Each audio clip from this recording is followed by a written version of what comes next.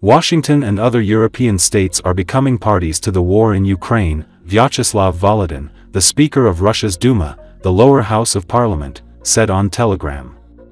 All this will lead to the fact that our country will be forced to respond using more powerful and destructive weapons to protect its citizens, Volodin said. According to him, Russia will consider the United States and its allies to be parties to the Ukraine war, and Moscow will use more powerful weapons if the West allows Ukraine to use long-range weapons for strikes deep into Russia.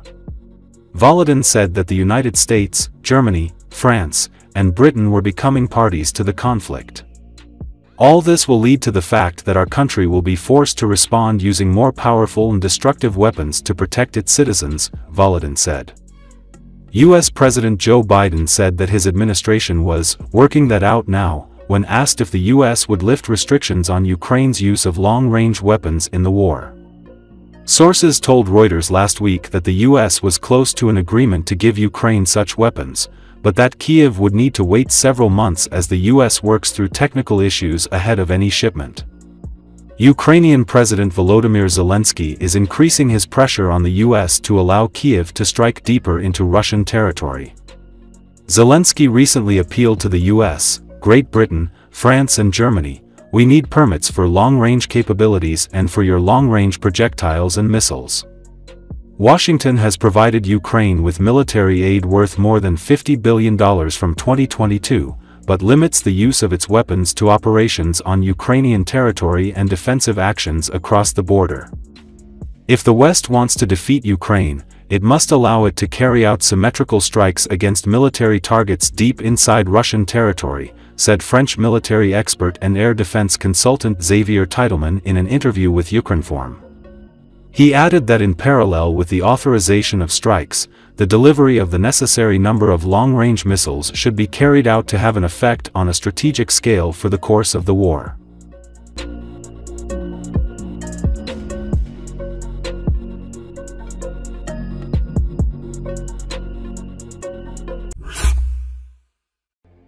Russian President Vladimir Putin on Thursday held bilateral meetings with Indian and Iranian representatives in St. Petersburg. Putin told the Indian Prime Minister's advisor on national security, Ajit Doval, and Iran's Secretary of the Supreme National Security Council, Ali Akbar Ahmadian, that he looks forward to meeting with the leaders of both countries at the BRICS summit in October. He also proposed separate bilateral talks with Indian Prime Minister Narendra Modi and Iranian President Masoud Pezeshkian on the sidelines the summit in Kazan.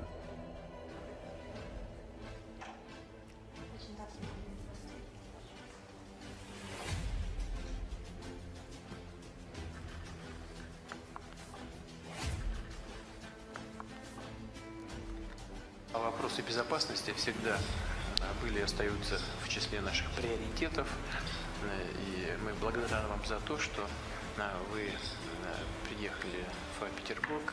Мы ждем господина Моди в Казани.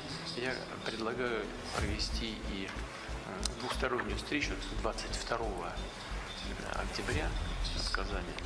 Провести встречу для того, чтобы подвести итоги нашей совместной работы по реализации договоренностей, достигнутых в ходе его визита в Москву, ну и наметить перспективы на ближайшее будущее. He was keen to brief you about his visit to Ukraine and his meeting with President Zelensky. And he wanted me to come specially and personally and brief you about the talks. The talk was in a very close format. It was only the two leaders.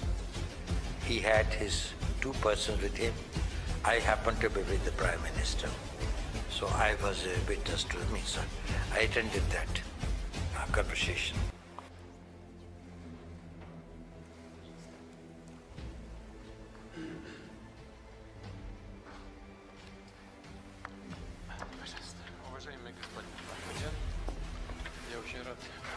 Мы ценим, что сотрудничество с Россией остается приоритетом и для команды нового президента, господина Масуда Пезешкиана, и ждем его в Казани. 22-24 октября на саммит БРИКС.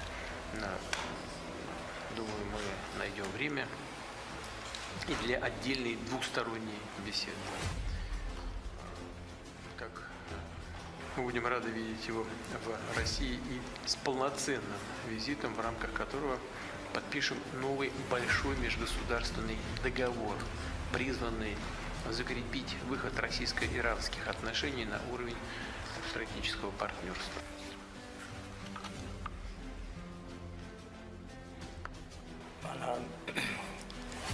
سلام گرم مقام معظم رهبری و رئیس جمهور مجددا به شما ابلاغ میکنم. آقای پزشکیان در روی شهر نسبت به روسیه هیچ تفاوتی با گذشتگان خودشون ندارن. من با ایشون چندین بار و مکرر صحبت کردم. ایشون قائل به همون حفظ و توسعه روابط هستند.